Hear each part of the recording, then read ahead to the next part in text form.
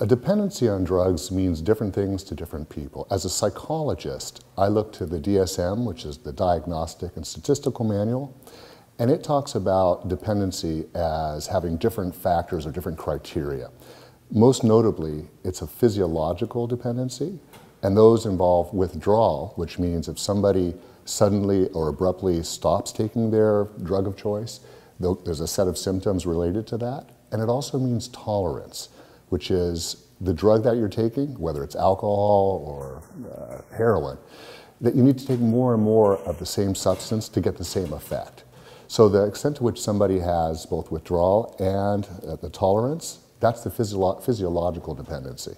But there's also other factors too, the extent to which it interferes with the person's roles that they play in terms of their work, in terms of spouse, parent, etc. So both of those things are important to look at.